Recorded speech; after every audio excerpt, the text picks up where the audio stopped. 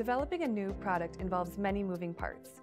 It includes multiple teams and checkpoints to ensure a flawless end product.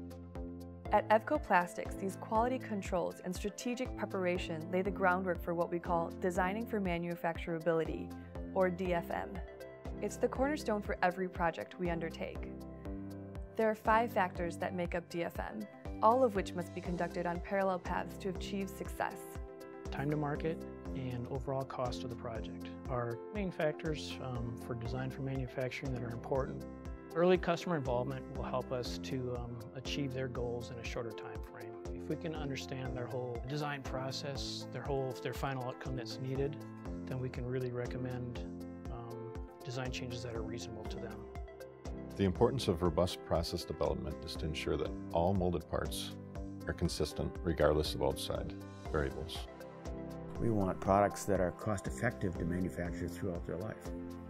The more we can just talk up front, the more problems will be solved before they become problems. Metrology is the final stage in our DFM process. We've set it up in 3 different stages. Stage number 1, introductory stage.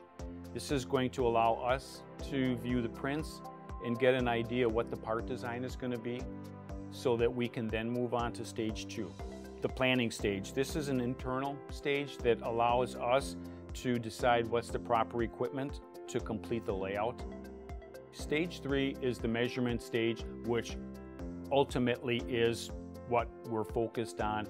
And if we've done stage 1 and stage 2 correctly, stage 3 just falls into place, allowing us to measure and provide our customer with the results that we're producing with their parts.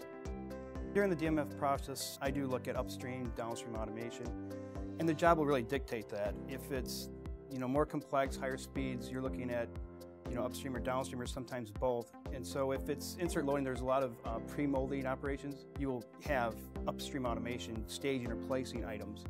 And then if it's high cavitation or really high speed, downstream, you have to manage all these parts you're producing, especially a lot of customers want 100% check. So you'll go through a vision system and then a palletizing system, and then sometimes require both.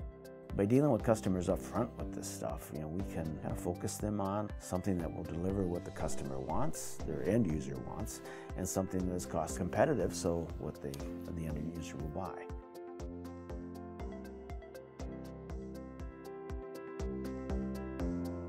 Contact us today to discover a new way to partner.